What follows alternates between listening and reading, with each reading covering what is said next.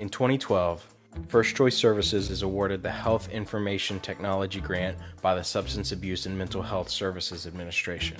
First Choice named this project ATARI, which stands for Appalachin Technology Assisted Recovery Innovations. ATARI aims to introduce the use of technology within the treatment, maintain and increase engagement in aftercare, prevent relapse, and develop community partnerships. First Choice partnered with the University of Wisconsin to offer a new tool to those struggling with addiction.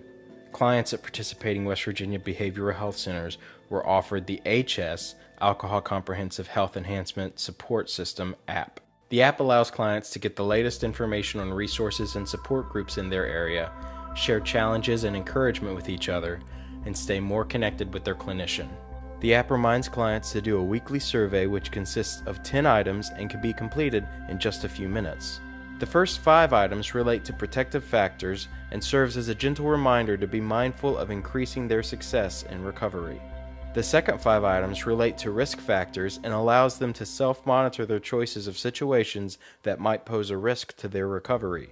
The surveys are shared with the clinician and allow for monitoring and modification of recovery plans and may prompt both clients and clinicians to increase support or enhance skills to help clients self-regulate and avoid relapse. When clients complete 4 weekly surveys in a row, they are eligible to receive up to $40 in credit toward their cell phone bills and data plans. The Easing Distress function provides brief guided exercises designed to help clients learn relaxation skills, relaxation breathing, assertiveness, how to deal with urges or cravings, refusal skills, and how to report a relapse. Recovery information is available to allow clients to learn more about their addiction. Our stories and podcasts are audio files that allow clients to access pre-recorded shows that feature recovery artists and those who are sharing the story of their recovery. Audio files allow clients to listen to recovery material while they are doing other things and helps those with literacy issues access information which supports their recovery.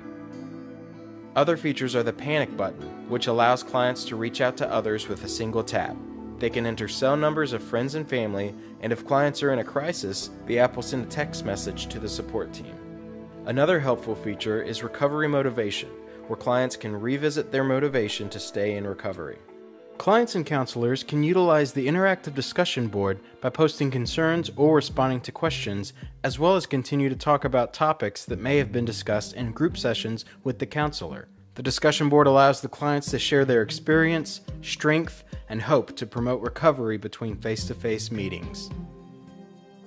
Current partner programs include Prestera OTP, Huntington, Westbrook Genesis Program, Parkersburg, Valley New Beginnings, Fairmont, Lee Day Report Center, Weirton and Moundsville, and CRC Clarksburg and Charleston. Although individual user confidentiality is preserved, the HS app provides a wealth of statistical data, showing in real time the type of information that is accessed and how it was used.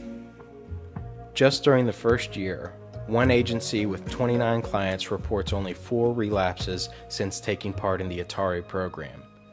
One agency with 8 clients reports 0 relapses since taking part in the ATARI program. Clients have become more engaged with their clinicians and recovery peers. They've shown increased motivation towards recovery by utilizing incentive programs. They've been provided a safe, supportive recovery environment 24/7, and the clinicians have been given the tools needed to provide additional support and intervention.